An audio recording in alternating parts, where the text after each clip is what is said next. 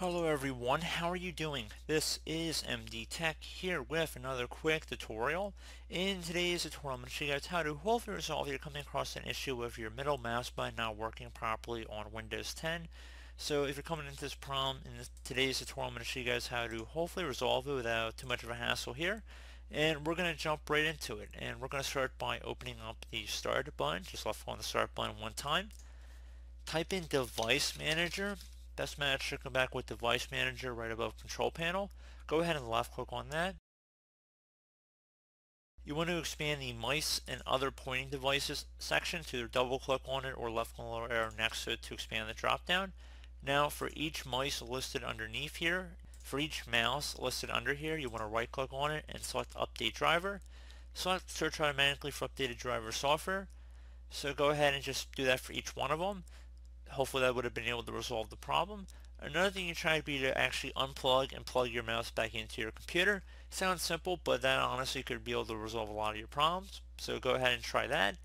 Another thing you can try would be to go ahead onto the manufacturer or OEM's website and download the mouse drivers that are applicable for your mouse.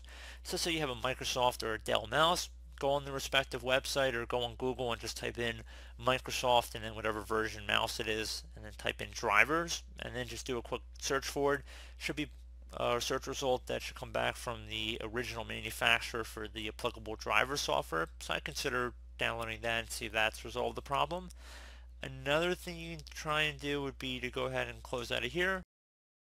Open up the Start menu, type in regedit, so regedit. Best match should come back with Registry Editor right above App. So go ahead and right click on that and then select Run as Administrator. If you receive a user account control prompt, you want to select Yes. Now before you do anything in the registry, I'd highly suggest you create a backup of it, and that's very simple to do. Go ahead and left click on the file tab up at the top left. Select Export. Export range should be selected to all, and then in the file name field, I'd suggest naming it the date in which you're making the backup, which makes the most amount of sense to me. Once you've come up with a name, save it to a convenient location on your computer, or perhaps external media source, whatever you think is going to be the most secure option to keep the backup, and select Save. If you ever need to come back from the backup, very simple to do. Left click on File tab again, select Import, and just find the file. So pretty straightforward. Once you're done with that, now you are ready to begin, and we're going to start by expanding the HKey current user folder. So either double click on it or left click on the little arrow next to it to expand the drop down. You can also note the file path on the top of the registry editor, so if you need to pause the video, rewatch it, or just pause it once we're done expanding the path, you're more than welcome to. So anyway, once you've done HKey current user, you want to now do the control panel, so double click on that. And now there should be a desktop folder, so go ahead and left click on that one time. Now on the right side, you want to scroll down until you find something that says wheel scroll lines right here. So go ahead and double click on that.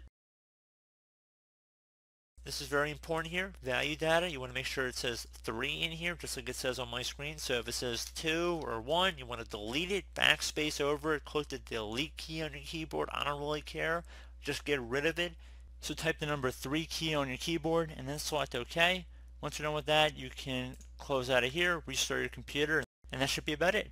So I do hope this brief tutorial was able to help you guys out, and as always, thank you for watching, and I do look forward to catching you all in the next tutorial. Goodbye.